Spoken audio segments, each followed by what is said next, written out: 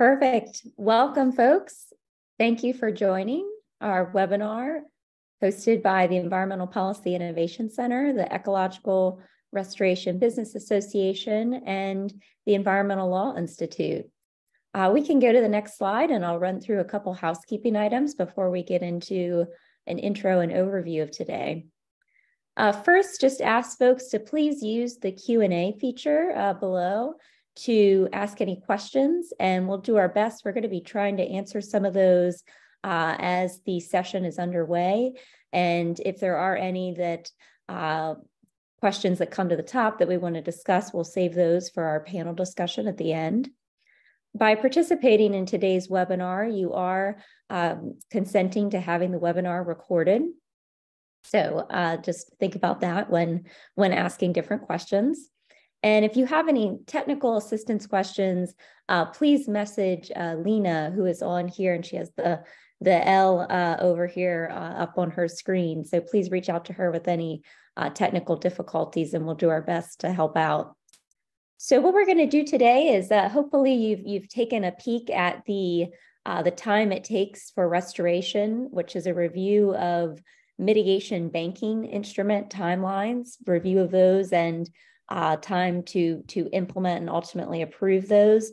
We're going to first have an overview of that research effort from our two researchers, Becca Madsen at EPIC and Steve Martin, a mitigation specialist with ERBA.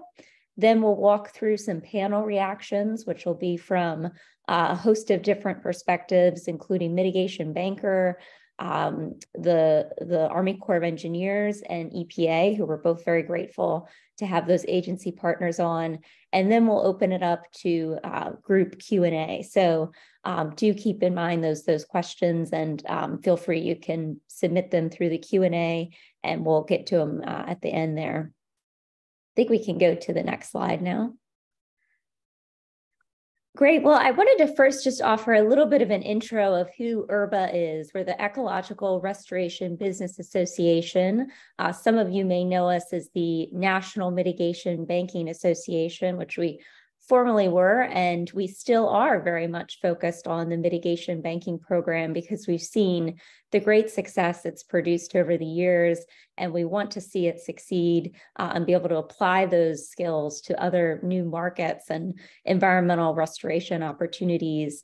Just a bit of a recap on ERBA. We're a trade association. We have members located across the country, and we've been formed over 20 years now. And worked very closely with the agencies on the lead up to adoption of the 2008 rule, and then now the 15 plus years that we've seen of trial and error going through implementing the rule and seeing where those successes are and where there's still room for collective improvement across sponsors as well as agencies. We are an advocacy organization, so we're very focused on policy recommendations, of course, but we also look at just opportunities to improve implementation. I think a lot of what we'll cover today with this MBI report review and then the recommendations at the end, they're all things that could be done even through training and just better cooperation and communication between agencies and sponsors, ERBA members of these projects. So much of what we do is also just advocating for that training, the staffing. We separately have an effort focused on a best practices forum, and we also try to always promote in any of our policy recommendations, a set of principles of ecological restoration. So you'll see those themes of durability, equivalency coming through any of the recommendations that we're making. And then we also, again, we're looking at what are those lessons learned from the mitigation space, and then how can we apply those to new resource programs. So we see a lot of success that has been accomplished to date, and we'd love to see that integrated to move towards multi-benefit and multi-purpose projects if we can get through some of these log jams and reviews. So what was the motivation leading to this particular report effort, there was kind of two policy themes happening in the background. The first was just seeing the infrastructure, the bipartisan infrastructure law coming out, and obviously the need to have readily available offsets to permit those projects, but also this theme that's evolving around cutting green tape generally and just trying to speed up permitting for any projects that are good for the environment.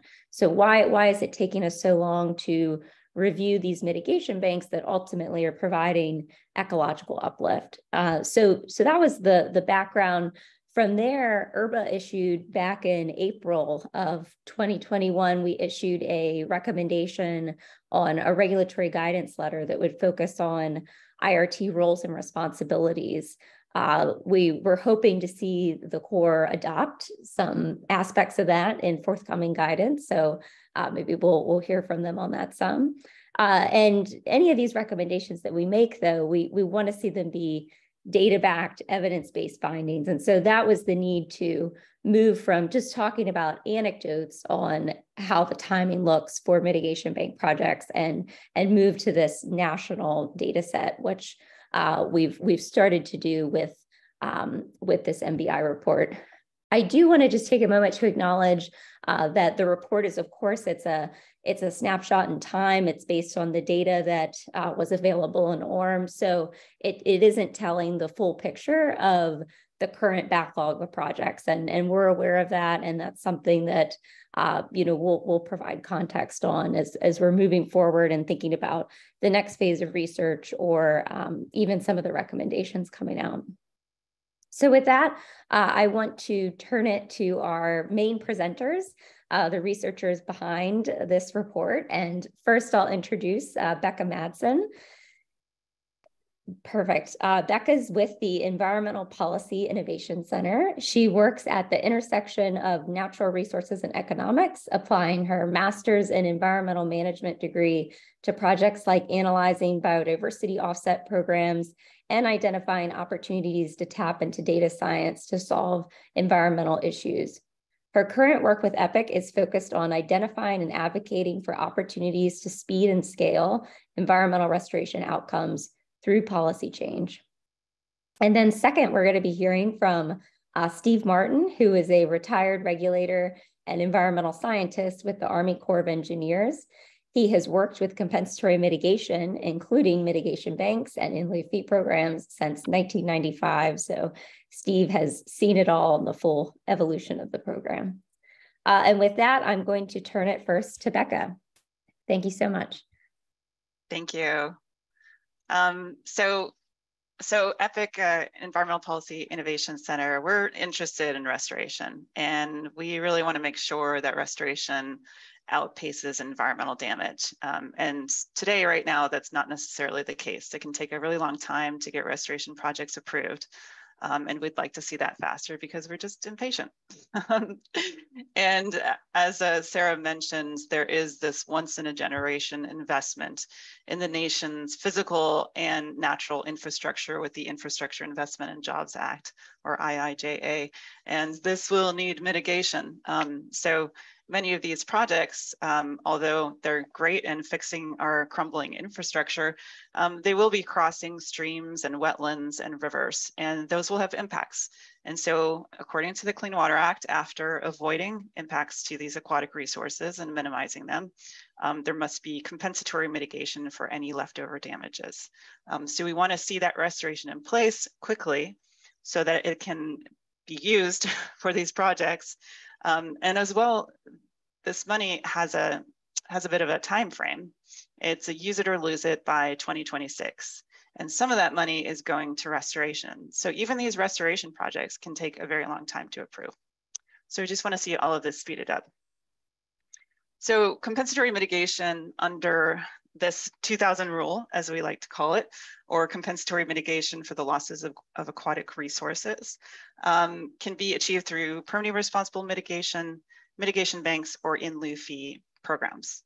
And within the regulations, there's a part that talks about the approval process for mitigation banks and in-lieu fees. And in that part, there's mention of how long it's supposed to take for different parts of the process. And you add up all those little pieces and it comes out to 225 days. Now, as Sara alluded, we've heard anecdotally that that's not being met, but there hasn't been a quantitative analysis. There has been some interviews that have been done by Environmental Law Institute, and Rebecca Kihslinger will be on a little later and she can mention that if she'd like to. But there hasn't been a quantitative analysis. So ERBA and EPIC submitted a FOIA to the Army Corps of Engineers to access the ORM database. And you get points if you know what that stands for. But basically, it's the database that tracks wetland and stream permits, along with other things. And it does include, importantly for our research, timestamp data of when a project proposal came in, when it's going through the different phases of the process, and when it's finally done. So we wanted to take that data and categorize it into these three categories at the bottom. The mandatory federal processing category is the time on the regulator's desk. It's what rolls up to that 225-day deadline. The rest of the time does not roll up to that required deadline, but it's still important. So another part of the process is what is on the desk of the sponsor of the mitigation bank or the in lieu fee program.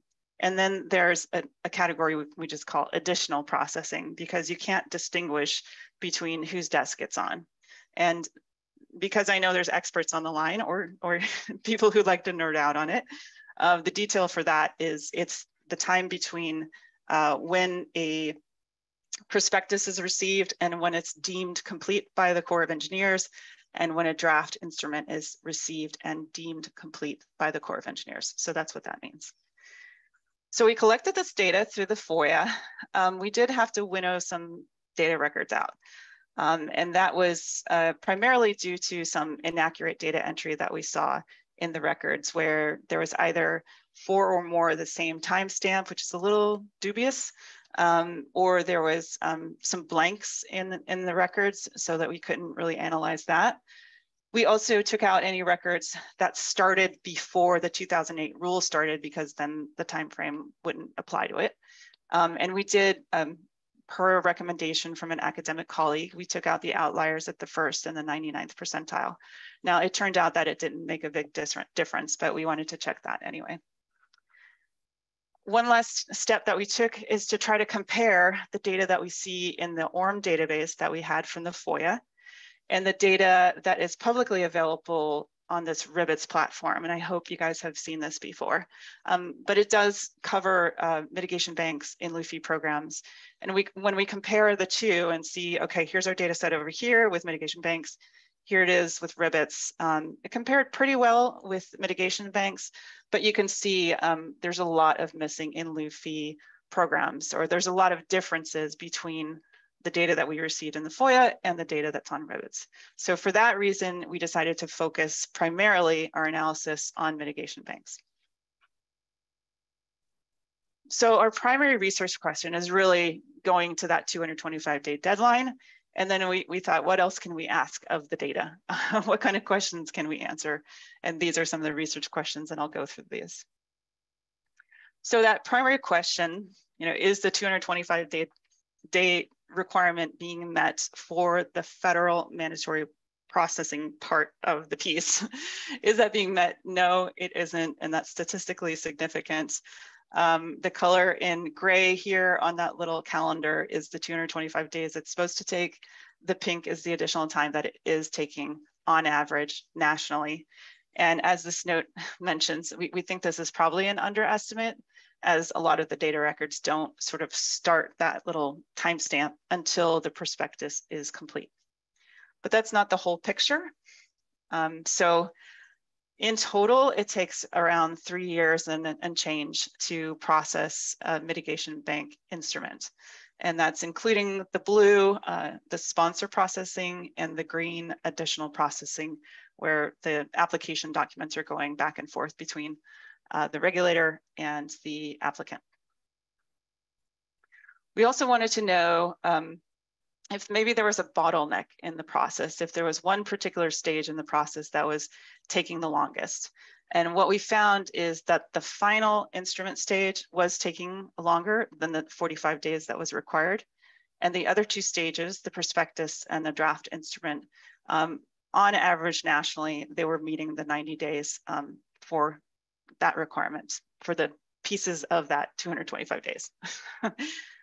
And then we also wanted to know if maybe there was a COVID bump where applications were taking a lot longer during COVID or things like that. And what we did find is no, that wasn't the case.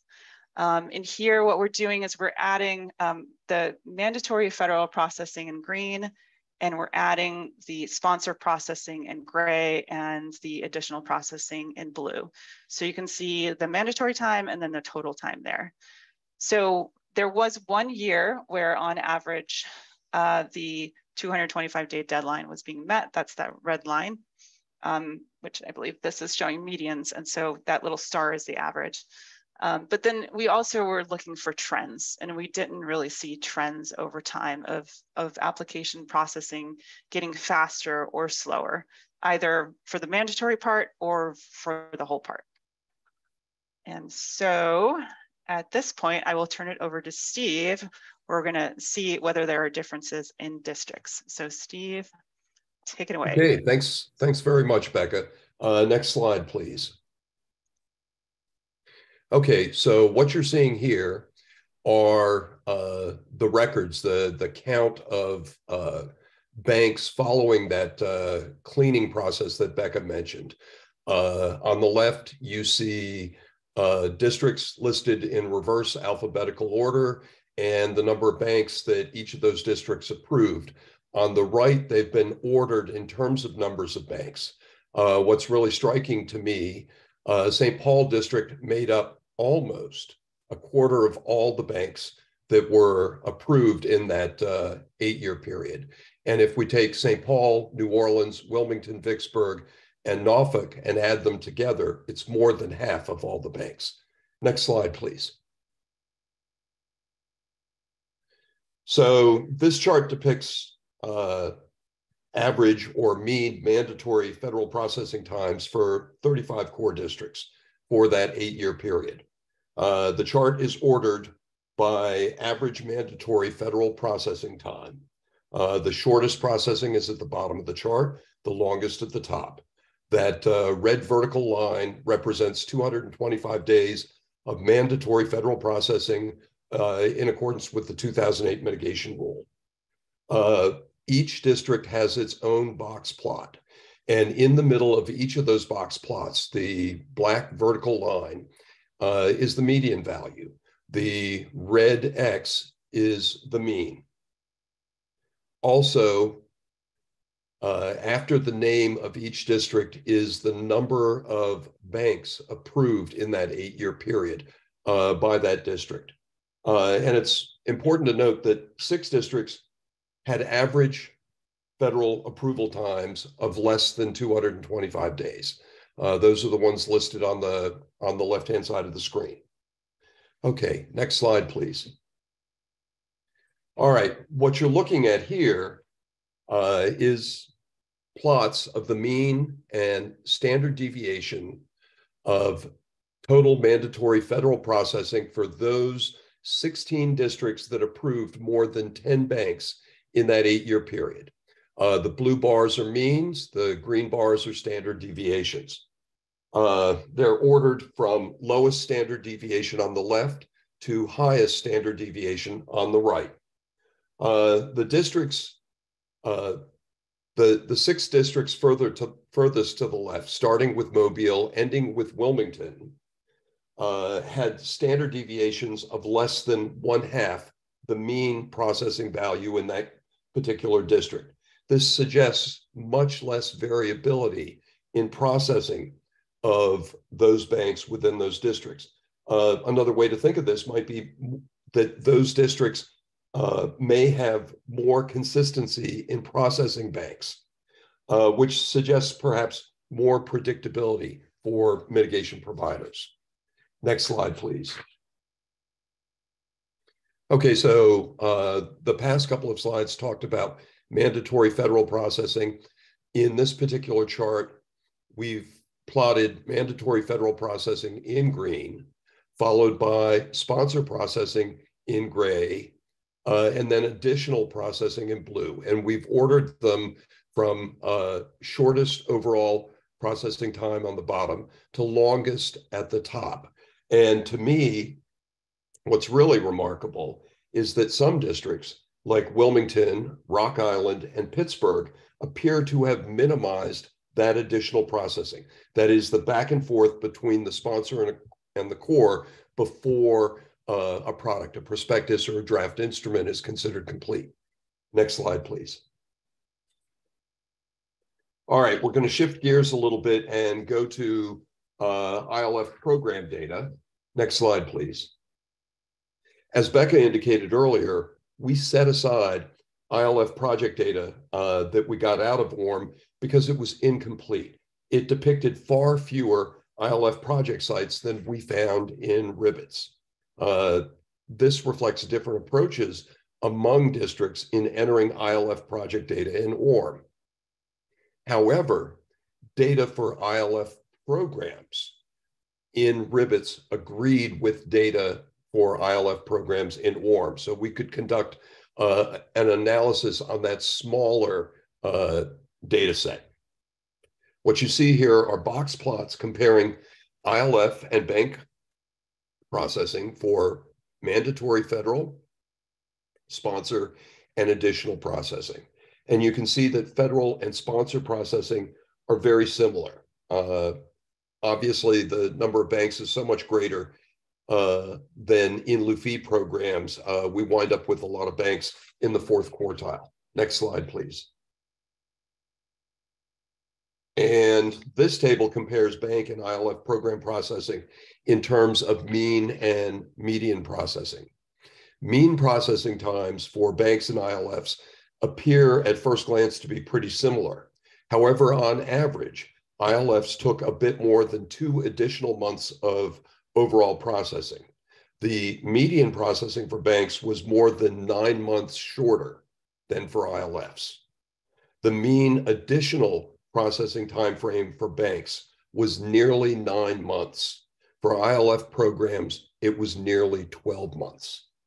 Next slide. So basically, as Becca had indicated, the overall 225-day mandatory federal processing time is not being met across districts, although there are a number of districts that are meeting that time frame. The total processing average is nearly 3 years. As I said, some districts met the 225-day standard for at least 25% of the banks. Most did not. We discovered a number of incomplete, inconsistent data issues. Certainly, ILF project data entry was one of those issues. The timestamp data was another issue. We had bank records with negative timelines, bank records that were initiated and approved in 1 day, a lot of glitches of that nature. At the bottom of the slide, you have a link to the report itself, and I would direct you to the appendix. There's a lot of very useful data in the appendix to the report. One more. Next slide, please. So we took the recommendations, and each of us picked our top 3. Mine, additional timeframes, that back and forth between districts and sponsors is somewhat problematic. On average, this is nearly 9 months of mitigation bank processing. And while it might be possible to insert tags to better detect when the core is actually processing and when it's in the sponsor's hands, it's worthwhile looking at districts like Wilmington, Pittsburgh, and Rock Island, which have minimized average additional processing. The question is, how have they accomplished that? This quantitative analysis does not point to that. The next recommendation, Mission Success Criteria 5.1, indicates that an appropriate target for district approval of banks and ILFs is 550 days of federal and sponsor processing. It seems to me that including sponsor processing is somewhat unrealistic. A federal agency can't control or manage sponsor processing, such as resolving title issues, developing feasible mitigation work, maintenance, or long-term management plans. I'd recommend instead focusing on that 225-day mandatory federal processing period. Finally, for me, we noticed market disparities between bank information in ORM and RBITs. Often banks shown as approved in ORM had not yet been marked approved in RBITs, or dates of prospectus differed markedly between ORM and RBITs. We also found a number of banks in ORM that were not in RBITs and vice versa. The two data sets should be synced periodically to ensure data in each is consistent with the other. Becca, time for your three. All right. So my very top one is, as an analyst and as someone who is interested in adaptive management and not just saying it's wrong, but why is it wrong and what can we do about it, is that there is a delay code that is available in the ORM database, and it could be used by staff to indicate why there might be a delay. So as an analyst, I would have loved to have seen, okay, here's the factors that are contributing to delays, or maybe they're different in different districts. So that would really help.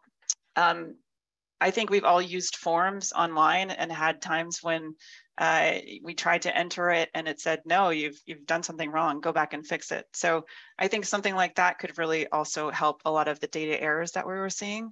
And I think our analysis using the R programming language is sort of a proof of concept of saying that you can create a script that is rerunnable and be able to automate reporting on the 225-day timeline. So those are our top recommendations. So we're the analysts, the researchers, and we're gonna sort of turn it over to a panel to comment on this. So I'm turning it over to Rebecca Kihslinger with Environmental Law Institute, and she has done previous research on approval timelines through interviews. And so she's got a little bit of background more from the human context, and I'm going to turn it to you to moderate. Awesome. Thank you so much, Becca. And thanks, Becca and Steve. Thank you for inviting me today. Thanks to you all for participating. I'm really looking forward to this panel to discuss the results we just heard. So my name is Rebecca Kihslinger. As Becca said, I'm the Senior Science and Policy Analyst at the Environmental Law Institute, and I direct our wetlands program. For those of you not familiar with ELI, we're a nonprofit law and policy research and education organization. We're based in Washington, D.C. We've been around just over 50 years. Our wetlands program provides timely, balanced information on wetland law, science, policy, and management through research, education, and convenings. For decades, we've been working with state and federal agencies and providers to help improve the implementation of compensatory mitigation. Most recently, we've been working within the fee programs to improve implementation. We've analyzed the state of stream compensatory mitigation with partners, and we've created resources that provide guidance on certain components of the 2008 compensatory mitigation rule, including the watershed approach and long-term management. And we currently have a project looking at climate change and compensatory mitigation. So as Becca mentioned, in 2020, we published a report looking at some of these issues. We evaluated opportunities, challenges, sticking points, and some best practices for regulators, IRTs, and providers on the review and approval process of proposed compensatory mitigation in banks and in the fee programs and projects. Our report, based on interviews with agencies and providers, outlines a number of challenges in the implementation of review and approval from both the agencies and providers' points of view. We try to identify some best practices that might inform future implementation. So this report was a real high level, again, look based on what we heard from interviews, so anecdotal information. But we outlined some of the important issues, and now Becca and Steve have really fleshed those out with some real data on how long the process actually is taking. And it's really extremely important and exciting to identify some of these challenges and provide some meat on the bones to some of these challenges. So I'm really excited to be part of this webinar to discuss the findings. And our panel today is going to react to and add some context to what we just heard from Becca and Steve. We're going to discuss challenges and the opportunities behind those numbers. So I'm going to go ahead and introduce the panel, and then we're going to have them talk. So first we have Greg DeYoung. He's the co-founder of Westervelt Ecological Services. Greg has 4 decades of experience in planning, environmental review, wetland mitigation, and endangered species conservation. His background includes permitting of mitigation and conservation banks and large-scale mitigation projects in the West, the Rocky Mountains, and the Southeast. He is the Vice President Emeritus of Westervelt, and he currently serves as the President of ERBA. Then we have Brian Topping. Brian has worked at US EPA since 2004 in the Clean Water Act Section 404 regulatory program. He's been the national programs lead for programmatic tracking and reporting and stream mitigation for more than 10 years. And finally, we have Tom Walker. He's currently the acting chief of the Army Corps' regulatory program. Previous to this assignment and since 2011, he was the chief of the regulatory branch at the Norfolk District. He's also spent 16 years as project manager and supervisor in the Wilmington District in North Carolina, both working in both mountain and coastal environments. Tom has worked extensively in the preparation of environmental impact statements, records of decisions, and conditional permit approvals for large-scale projects, including beach nourishment, water supply, and industrial sites and mining. He received his master's in biology with a concentration in coastal and estuarine ecology from East Carolina University. So welcome to our panel. I guess we can all come back on camera, the panel, and I'm going to ask that you all, I'm going to ask first question of you all and ask if you can react to what you just heard from Becca and Steve, what your top takeaways are based on that research and what you'd like to see next. So I'll start with you, Tom. All right. Thanks, Rebecca, and thanks for having me here today, and thanks for this information. I think my reaction is, unfortunately, it's no real big surprise.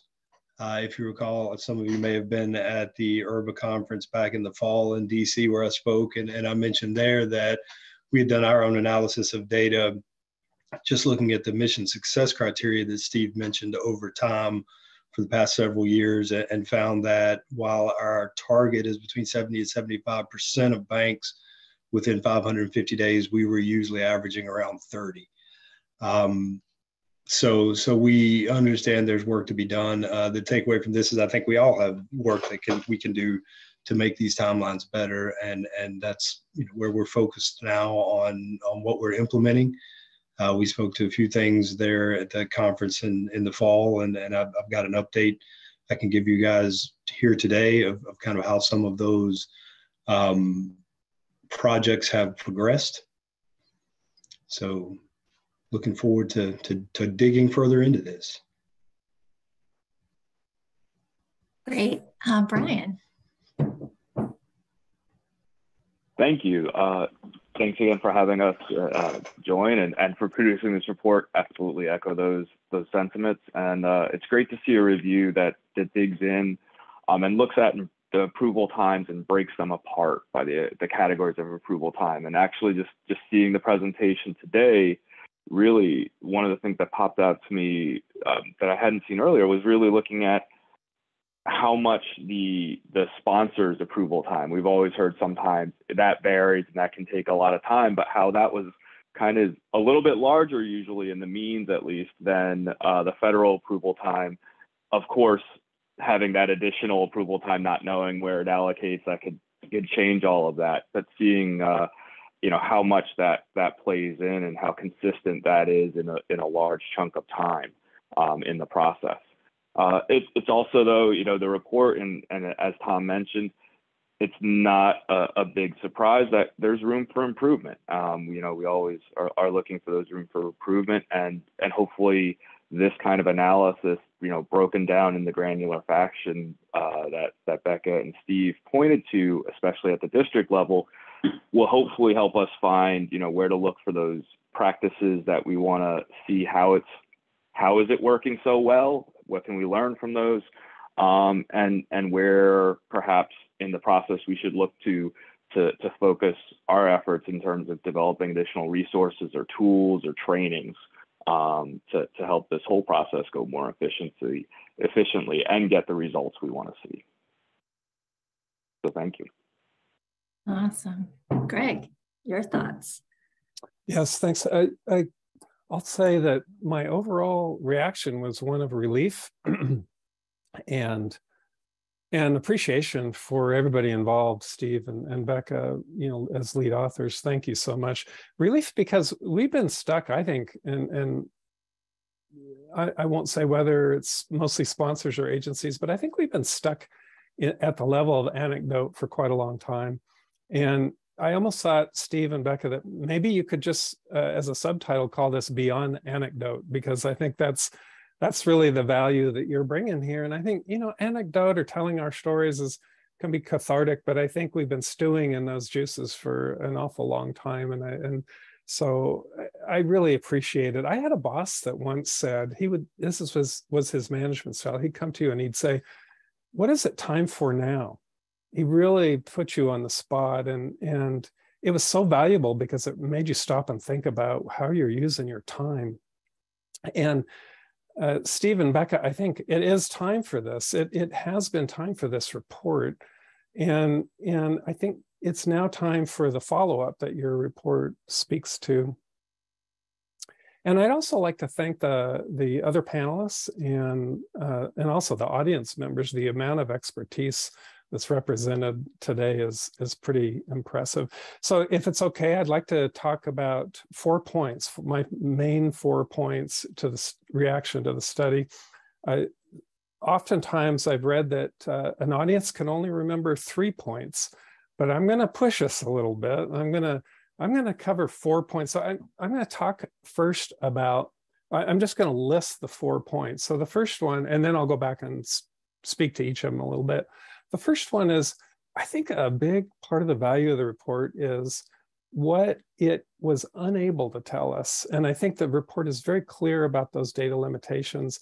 That what it can't tell us really is a roadmap for us to go forward and to use this report as a springboard. That's point number one. Point number two is that the additional processing time stole the show. That was a major interesting finding for me. Number three is that the sponsor processing time is significant. And Brian, you mentioned that as well. And then finally, I want to talk just a little bit about the fact that mitigation bank establishment and ILF establishment, it's a team sport. So I want to talk about those 4 things. So first, the value of the report is what the data could not answer. And one of those is why? Why is it working? Why is mitigation bank review and establishment working really well in some districts, but not as much in others? And the report mentions that timeliness of review is not related to the number of banks. And I found that to be really interesting. So does that mean that we are or we're not looking at a staffing issue? Why is it that some districts could review more banks and do it in a timely fashion? So I think that's just one item that I think we need to look into. Then number 2, in terms of additional processing times, as Steve mentioned, additional processing time is 3/4 of a year. It's longer than the mandatory federal processing time. So that was a shock to me and really interesting. Because of the data limitations, that additional processing time is some amalgam of agency and processing time. We need to know what that is. We need more definition about what is that. We can't even tell who had the document from this data. We can't tell who had the document at any given time and for how long. I do know, and I think sponsors have talked about this for years, that this additional processing time can be a black box. Sometimes it's hard to get information about what's happening. And I think that might work both ways. I think we can all do better at managing that piece of the process. A few years ago, the ERBA board got together and we tried to look at what we would recommend if the 2008 rule was to be updated. And one of the things that we came up, one of the few critical things would be more clarity on what it means for a document to be complete, and timelines on when that completeness determination should be made, because we get into this iterative process. There aren't timelines associated with that. And so that could be part of this additional processing time. And so, Brian, I'm sure you'll speak to this, but I think the EPA workbooks and checklists could really help in that department. Then the number 3 is sponsor processing time. Amazingly, it's twice as long, at least, as the mandatory federal processing time. So the sponsors are taking twice as long in their part as the feds are mandated to take in their part. So what is that? We need to know. And some of it is probably exceedingly important to answer technical details or improve projects. But how much is self-inflicted? I think it would be really important for the industry to understand why this is taking so long. Why are we as sponsors taking so long? I know personally, I've made some mistakes that have probably aggravated that, or dragged out the time frame. So I doubt that I'm the only sponsor that's done that. So there's some improvement there. And then the last one, and I'm sorry, I hope I'm not taking too long with this, but the last one is mitigation bank establishment is a team sport. And by that, I don't mean that the agencies are on one team and then the sponsors are on another team. That's not what I mean. It's a collective team sport. And so related to the timeliness of this, there can't be a your schedule and a my schedule. You cannot manage a project if there are these 2 different schedules. There has to be a mutually agreed upon schedule. Otherwise, there is no project management. And so to me, that's something that probably factors into a lot of these areas. Probably it has something to do with the additional processing time. Again, a mutually agreed upon schedule would set the stage for us to coordinate our project management. I don't mean that this should be pre-decisional about the project itself. That's not at all what I mean. You should reject projects if they're not meeting standards or objectives, and that should be done early. But all I'm saying is it would be powerful if we could coordinate the management of these projects. It would make such a huge difference. Part of that would be after action reviews. And so there's more, I think, that could be said about that, but I think I'm probably exhausted my time frame. So no, that's great, Greg. Thank you so much for that. I want to give Brian and Tom just a second to respond if there was anything that Greg said that you wanted to add to or respond to.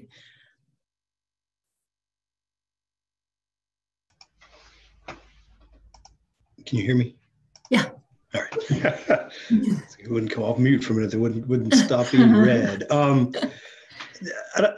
don't know if it's a direct response to Greg's comments, but I think it will be a little bit. So kind of the 3 things I wanted to talk about, and I mentioned, what are we doing going forward? Some of the things that we laid out last fall and that are actually happening now is really focused on adding capacity, improving consistency, and improving our method of tracking these. And directly to one of those, and there have been a couple of comments about how we maybe parse apart some of that additional time. And I think that one of the projects that we're looking at with some of the bill funding is going to help there, and that's the regulatory request system, which will be initially just an online application portal. We're hoping to stand up phase 1 of that sometime this summer that will allow applicants to go in and do pre-applications and some permit applications. But down the road, phase 3 of that, which we'll get to hopefully by the fall or certainly early next year, will be transferring the mitigation information, and that will automate some of our data entry. So we're hoping that the automation step reduces some of the data entry errors. So when someone submits a piece of information, it's automatically logged into the system. So we're not depending on a project manager to dig back through emails and figure out what that right date was. when it comes in through that system, it'll automatically be entered. And the other thing that I think that'll do is add to our capability of being able to see, even in that, additional time space, where the record sets at the time, because as we transfer information out, we'll know in that system as we receive information back in. So I think that'll get at some of that. But just to touch on a couple points under those other headings. So capacity, one thing that we have done with the bipartisan infrastructure law funding is get funds out to the districts directly to add staff. As you mentioned early on, that is short-term money, so that money is available up until 2026. But our idea is we can show improvement. We can use that money to refigure our structure in the way that maybe works more efficiently. But we can also, for the time being, leverage against future attrition to basically overhire staff right now. At the district level. So if you've got somebody going out the door in a couple of years through retirement or attrition or whatever it may be, go ahead and hire their replacement now, rather than the situation we've been in for years of having to wait till that person's gone and then going through a months long at best process to get someone else on board. So I think that should help. And to date, we've made 2 distributions to the districts, one for last year, one for this year, a total of about $25 million. We've been encouraging districts to use some of that funding to hire or stand up mitigation focused staff or subject matter experts within the district. We've also added capacity at our division level, which we've got 8 divisions, 38 districts, which is what we're calling a regional execution center. Unfortunate name, but that's what they settled on. And that capacity will be both project managers and subject matter experts. So we'll have capacity that a district, if they become overloaded, can pass work up to directly, and that includes mitigation bank processing. We'll also have staff that serve as regional and as a board national level subject matter experts on things like mitigation and ESA consultations that can have that communication across districts and kind of hopefully get to that other point that Greg raised about, why are we seeing better processing times over here than over there, as we're able to pull this group up. For years, we've been reliant on subject matter experts down at the district level who also have 100 projects on their plate, and it's just been difficult to get that cross-pollination. This should make it better, having that structure that can share that information up and across. And then with consistency, looking at one of the things that we've done is set up these internal webinar roundtables for mitigation, where all those subject matter experts get together regularly. I think we started that in about mid-year 2022. We've had about 7 or 8 meetings so far, where our folks can get together and talk about, hey, what are we seeing over here? What are we seeing over there? What do we need to do next kind of questions. And again, getting at that point of hey, has somebody got a better mousetrap over there that we can all incorporate across the enterprise? We have some regional training courses that we've stood up. One thing that we're developing now, and I know we've talked a little bit with ERBA leadership about this, is this principles of delivery document. Someone mentioned early on, I think either Becca or Steve, about potentially developing a regulatory guidance letter, which still could happen, but to go through guidance letter, we've now got to potentially go through rulemaking. It just takes a lot longer. So we're calling this more of a focused collection of available information that can be used by the districts and potentially the public to say, hey, here's some of the thoughts maybe we should be having on a national level to make this processing time better and to get at some of these questions that are coming up. And then the final thing, I already touched on a little bit, is the tracking. We've got the RRS system coming online. We have a renewed focus on looking at that metric. Like I said, our performance has been not what we'd like it to be. And so, what do we do to encourage districts to put mitigation bank processing on the same level as they would individual permits, to focus on those things? Because some of the earlier slides in the initial presentation, I absolutely agree with. Although we're starting to see it trickle in now, I think it's coming in slowly, but we're going to get hit by a wave of these bipartisan infrastructure law projects. and mitigation is going to be a key piece of that. So we realize that, and we know we need to ramp up efforts. So, you know, do we start requiring upward reporting on older projects to try to get at what those delays are? You know, what are some things that we can do to focus districts on those metrics? Great, thank you so much. Three of the things we heard in our study that were causing delays were staff capacity and training in the core and the IRT. So it sounds like a lot of what you're doing will address those three things. So that's great. Brian, do you want to react to anything before we move? Yeah, I mean, I think in the training aspect and in the staff capacity, what we've been doing at EPA a lot is focusing on what tools can we help develop. And so Greg already mentioned it. Over the last few years, we worked a lot with contractor support, and Steve, as one of the contractors working on it, on developing the mitigation bank and in lieu fee review workbooks. And we finally got those out and published just last November. And so we really hope that those are a resource for the new staff coming in, and perhaps, and also potentially useful for, you know, the staff that have been working together a long time, in terms of organizing the information and organizing the reviews. And we're starting to work on a pilot to see what implementation aspects could be used by folks to share the comments collected in this organized fashion for the review workbooks and the checklists, to maybe make it more efficient, especially in terms of passing information back and forth and sharing information across IRT members, so that when an issue gets raised and resolved, the next person who might inherit the project from the state, or when there's turnover at a state or a federal agency, can see how the issue was raised before and how it was resolved, without having to kind of start over and take the whole group back through that process.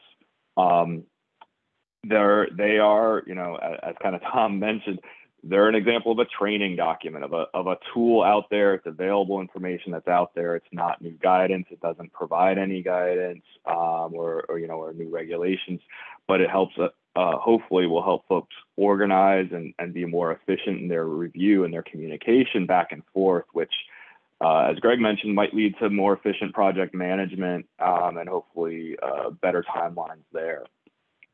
You know, and as Tom mentioned, and as you just mentioned, Rebecca, training is always a need. And while we don't have the national, at this time, the national 404 focus compensatory mitigation IRT course, there is some work in the conservation focused national course, and incorporating more 404 and bringing a little more balance to that course coming this year, for those who want to come together and get a national perspective from folks all over the country.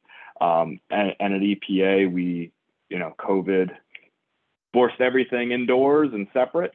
And we're coming out of that solidly now, but we are just now kind of responding to the renewed interest in training and the renewed hiring we're seeing in our regions, with a lot of new staff that want both the basic and the advanced courses. And so we're just reevaluating what trainings are available for EPA folks and others, and seeing what we can offer and what we can pull together in terms of in-person trainings or virtual trainings, or more on the tools and resources side for everyone to use. Great. I have one more question for all of you, but I just wanted to remind participants that you can, if you have a question, you can type that in now into the Q&A box, and we'll get to those right after this one. But I want to do one last round and ask you, if you could pick one single thing, what would that single change be that could be made now to improve or to make a difference in the timelines? And I'll start with Greg. Yeah, thanks, Rebecca. And I wanted to make a brief note that, Brian, I think these workbooks and checklists could go beyond just influencing the IRT part of this. I think that sponsors should really pick those things up. They should use the checklists as their own internal checklists to make sure that they're, before they submit, that they've met these requirements. So just to follow on to your comment about that, using that as a tool. But Rebecca, the main thing that I feel like, and I don't know exactly how to get here, but I think the main thing is to formalize what I've seen for many years, that there are folks that are very interested in mitigation. They really understand the importance of it. Many people, in fact, many people on this panel and in the audience have been thought leaders in mitigation for many years. Some have influenced guidance. Some worked on the 2008 rule. Some continue to teach. So there's an amazing motivation and expertise that's we've seen leveraged at different levels. I just feel like there must be some way to formalize that at all levels of the Corps and the IRT agencies. And Tom, what you just described sounds like you're definitely moving in that direction. So that's super encouraging. But what I envision is that it might be, I don't want to use SWAT team because I don't want it to be violent, but I'm thinking of an analogy of a surgical team, that they are motivated. Time is of the essence. They are proficient, technically proficient, and they coordinate exceedingly well together. I think we could take these steps that you're talking about, Tom, and move concretely in that direction. Yeah, I don't know what we would call that, but I think if folks are not motivated, if they can't see the importance of doing good work and doing more of it and doing it faster, then I don't think they should be on these surgical teams that are being formed at different levels of the agencies. So with that, I'll leave it there. Hey, awesome, good idea. Tom. Yeah, so I guess directly right to Greg's point is, I mentioned those regional centers and that expertise at that level. One of the things that we've talked about, not necessarily for mitigation banking, but could certainly bring it online is I'll call it a peer review, putting that team together that can go around and as you mentioned, where you've got districts that seem to have put something in place that's making a difference, having that group go in and look at a few of those files and then compare them to what they see in other districts and maybe bring that directly in those other districts, I think is certainly something this structure will support. But I guess backing up to offer answer to your question, I'm going to kind of take the easy way out, I think, because all of those things that I mentioned get at that issue of bettering this problem, hopefully. I think one important piece is going to be that continued accountability. I think as Greg pointed out, this report really shows us something and it teases it apart in a way that's not casting blame, but showing that we've all got a role here and we can all improve in our own areas. And so continuing this type of discussion and maybe looking at, ways to collaborate in doing this review on a somewhat regular basis, not maybe monthly, but once a year, or so, to see where are we? Are we seeing the improvements that we thought we would see?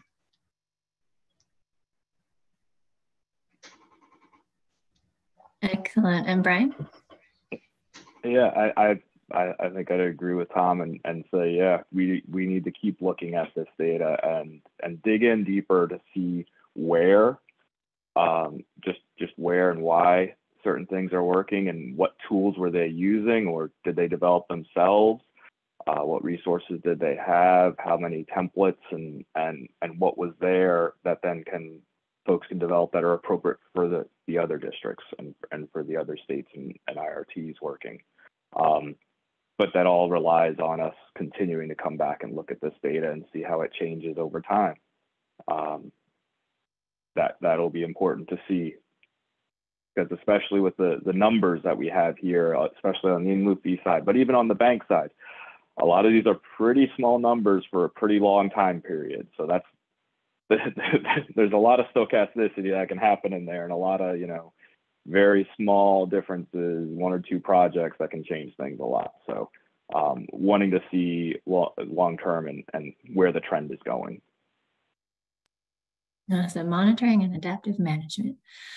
So we have some questions coming in, and I just wanted to point out in the Q&A box, you see that there's open and answered questions. So we have 2 open, and then Sara answered 1 question. So in case you don't see that in your box, you can click on that part. But the first question is about in lieu fee programs, and given that they have the 3-year time clock that starts immediately when they sell their first advanced credit. The question was, is there any regulatory movement to prioritize in lieu fee projects to adhere to their timeline, in the review and approval process? And maybe the broader question is, is there any way, is there a way to think about how those, or the review and approval process for different kinds of projects come in? And should there be a prioritization in those projects, or are they, first come, first serve when the pile starts stacking up on the regulatory, the desk? So, I don't know if somebody, and I guess Becca, Steve, and Sara, feel free to jump in on the questions if you have an answer to. So, does anyone want to take a first stab at that? So yeah, I guess I'll take that first stab.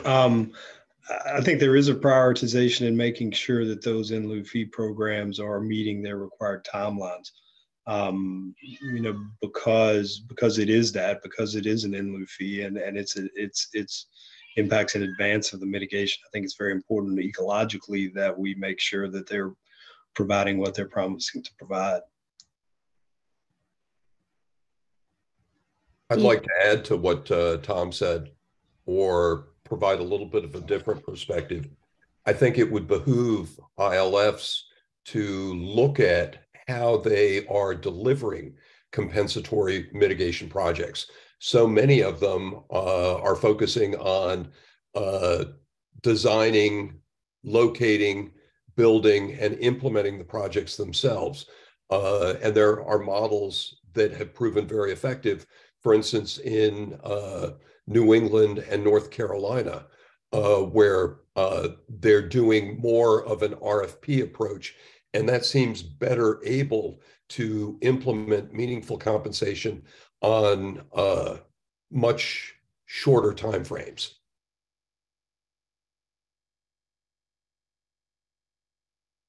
Other thoughts? Maybe while we're here, I don't know, Steve and Becca, if you're thinking about digging more into the in lieu fee data, or would there need to be some upgrades before that would happen?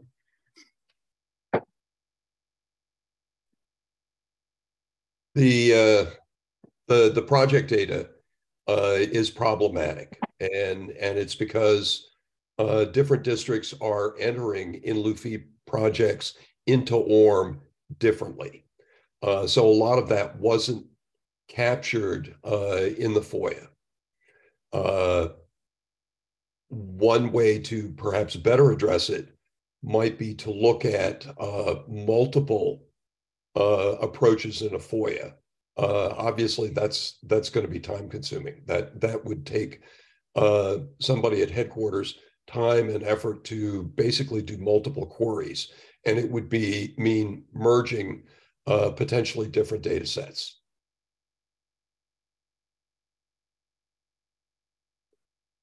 Becca, do you want to answer the question that you in the Q&A about the link to the report? Yeah, sorry about that. I meant to just pop it in there, but that didn't quite work. So yeah, the link worked for me, and I accidentally put the link in the host and panelists. So I will put that in the full chat. Sorry about that. Awesome, thanks. So you'll see that pull up in the chat. So another question was about state DOTs, and is there anything that the state departments of transportation could specifically do to help facilitate the process?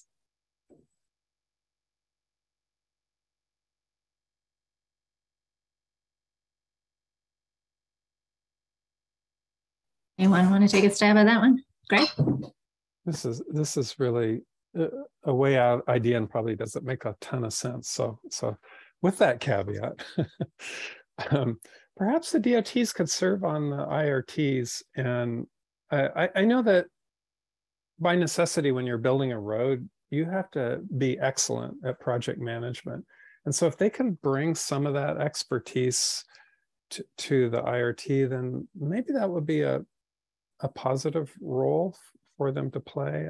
There's probably better and other and better answers to that question, but it's just something that popped into my head. And I might just, I don't know how relevant this is to DOT, but I've been wanting to bring it up. So over in Virginia, they've developed a permitting enhancement and evaluation platform called PEEP. And in terms of project management, it just looks like a really wonderful model. And I can share my screen real quick and just give you a look-see over here. So you can bring up a project, any of their projects in the permitting pipeline. They're sort of ramping up as they go along this year. So I'm not quite sure at what stage they are, but they do have mitigation bank instruments there. And then you can take a look at where it is in the process and which agency it's supposed to be with. So I don't know if that's relevant to DOT, but I mean, it's a wonderful example. Agreed. Thanks, Becca. One more thing on that. Yeah. At least in a number of districts, a number of states in the Great Plains, we've had folks from either federal highways or from DOTs providing technical support to IRTs. So not necessarily members of the IRT, but providing technical support, for instance, in issues of hydrology, technical matters of that sort. Awesome. We'll keep putting your questions in. So I have a question about digging in a little bit to that additional time, but I'm also really curious about the sponsor time. And anyone can answer this, but I'm wondering if Becca or Steve, did you look at either of those and try to figure out what's happening in those districts? I mean, are the sponsor times lower where they have templates, or is there something about those districts that, helps speed along the process? The next step, the phase 2 that we've undertaken is basically a qualitative analysis.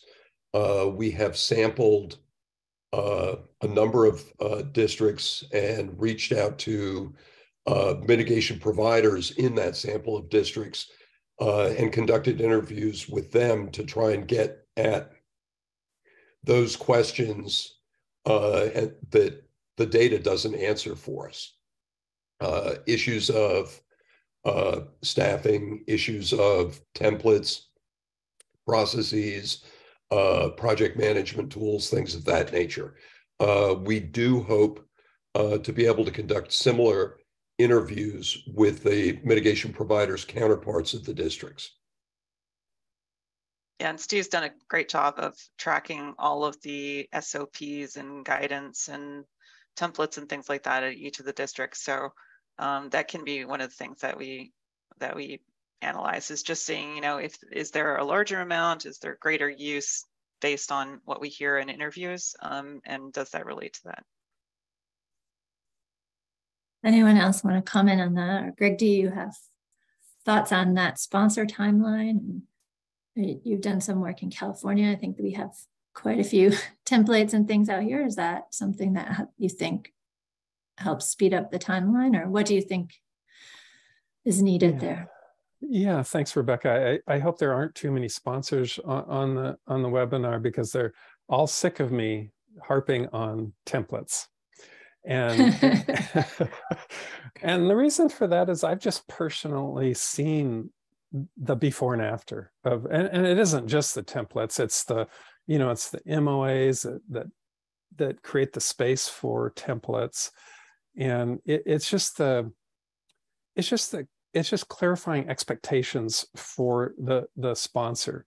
That's so important. If we sometimes compare ourselves to Labrador retrievers, or maybe it was golden retrievers, I'm not sure which, but in any event, to retrievers, that if we can understand what the agencies need out of the system, then we're just going to go chase that. We're going to bring the best possible project. Not that we're perfect. So I think that for us, templates at least help clarify what's needed in terms of some of those things like the instrument, the conservation easement, the long-term management plan. I'm probably missing financial assurances. I'm probably missing something. So that's critically important. And again, I also want to just touch on this idea of a shared project schedule, because I've seen a lot of power in the Sacramento district of having a shared. And what I mean by that is the sponsor may need to give up on, ironically, on maybe a component of the mandatory federal processing time if the federal lead is saying, no, I just cannot do that because of I'm going to get training from Tom Walker on how to do that, or Brian on how to do this better. Then the sponsor can say, oh, I get it. We're going to push that piece. We're going to push the review of the draft instrument back a couple weeks. But then the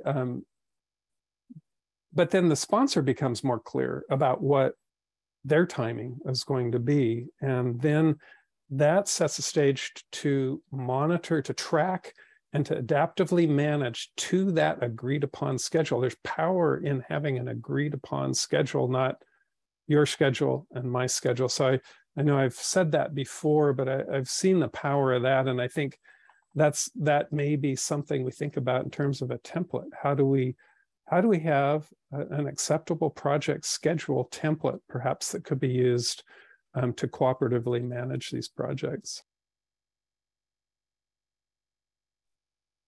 Any thoughts, Brian or Tom? Well, I'll just say I share some of your passion for templates, and I think where that template is developed as a collaborative effort with the mitigation providers, it's certainly valuable.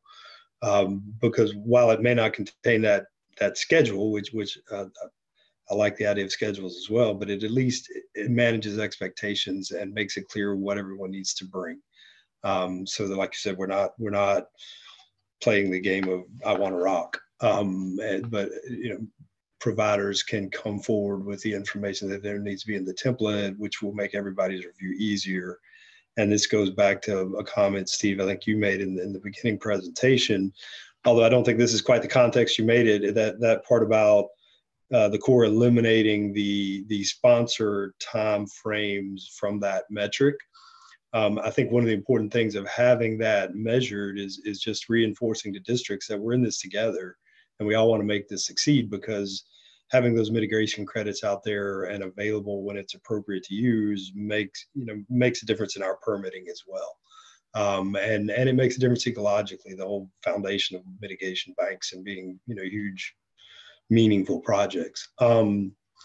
So I think, we want to keep that in there to some point so that districts own a part of that, and where some of those delays are, maybe for lack of clarity on what's needed, encourage the development of those templates or those outlines or whatever that might be, so that everybody understands what's needed from the beginning of the process. Great. One more, I think, question on this topic was, and I think maybe you answered this, Steve, but just to make sure, is there any relationship between the length of agency review time and sponsor time by district? So are more questions, justifications being asked in some districts, but that's something you're going to dig into as you... Yeah, what we've seen so far is no decided relationship between agency processing time and sponsor processing. And some districts that look really remarkable in terms of federal mandatory processing time have very long additional processing. In other words, the back and forth between the district and the Corps, the district and the sponsor, before the prospectus or the draft instrument is determined complete. And then anecdotally in interviews, we are hearing there are some sponsors who are spending a great amount of time that's not even counted. It's sort of even years leading up to submitting a prospectus. So yeah, I'm not sure about that. Excellent. So the next question is, could the use of an OP law, which I don't know what that is, determination help whereby agencies have to show results in a specific amount of time where a mitigation bank is de facto approved? Well, obviously at this point, there's no de facto approval process.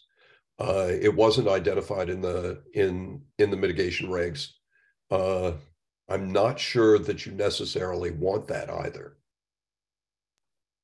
And I'll just add that it sounds great from a sponsor's point of view, but I think it's really a major symptom of a dysfunctional dynamic. And if we can't work on it together, get it to the finish line together, have it meet objectives, then I think we failed. And I also don't know that it would be very supported by the folks that are actually writing the permits.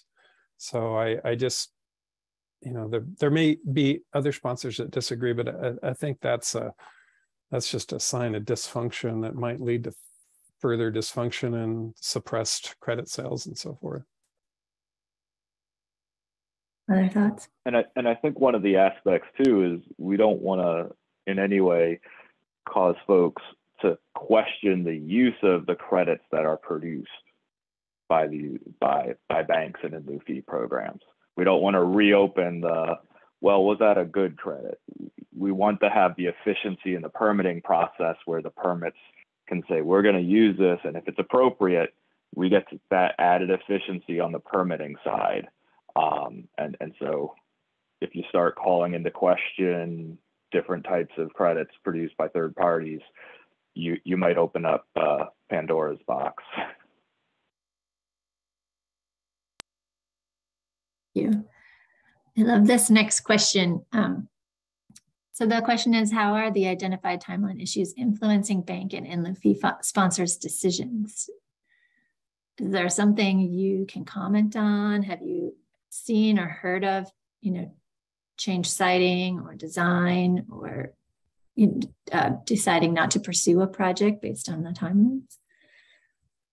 We have heard that in some interviews so far. And usually those increased timelines have to do with sort of back and forth, asking for additional information, and that can mean it's not feasible anymore. There can also be negotiations about the credit determination that can make it economically infeasible as well. So, and additionally, staffing turnovers at the district level can be problematic in at least some districts. We heard from mitigation providers that new project managers would come in to replace those that had moved on to something else, and often would want to go back and revisit previous decisions that had been made about, say, prospectus or completeness. To me, that's potentially a matter of management. Can I also jump in and just say that we have heard from in some interviews that things are going really well, and that the project managers are just doing things really smoothly, keeping things on task. So there's a positive side too. Awesome, thank you for that. Yeah. Greg or Tom, did you want to weigh in on how timelines might affect decision making? Are you saying investment decision making or just across the board decision making? I guess both. Yeah. Yeah, Tom, I'll leave it to you on, on just overall decision making. What's your perception? So I mean, from our standpoint of are we seeing delays in permit decisions that we can attribute to the lack of banking credit? I would say, and this is again anecdotally, we may see that in pockets where you've got particularly busy regions within a district or within a division. But on the whole, I haven't sensed that as a delay or a problem. In terms of mitigation required, I mean, just in terms of permit numbers, so our numbers of permits issued is at least remaining fairly constant over the last few years.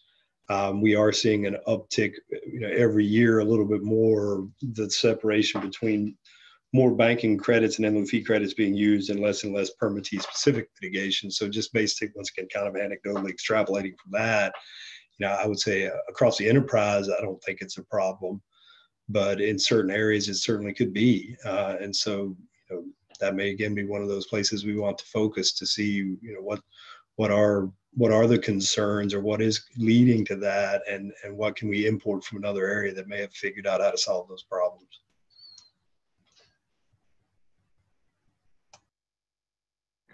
For the investment side of the question, one thing we have heard when we've looked into and talked with folks with other programs, so whether it be nutrient water quality trading or conservation banking, we have heard from folks sometimes, it's an investment decision of whether they go through the process to get approved right off the bat as a joint bank, or we're going to go through the 404 process first, or this other process first to get approved, because we're not quite sure how much longer if we do everything at once, and we'll do one and then the other. And so we have heard that as more folks are exploring the joint or multi-purpose banking approaches.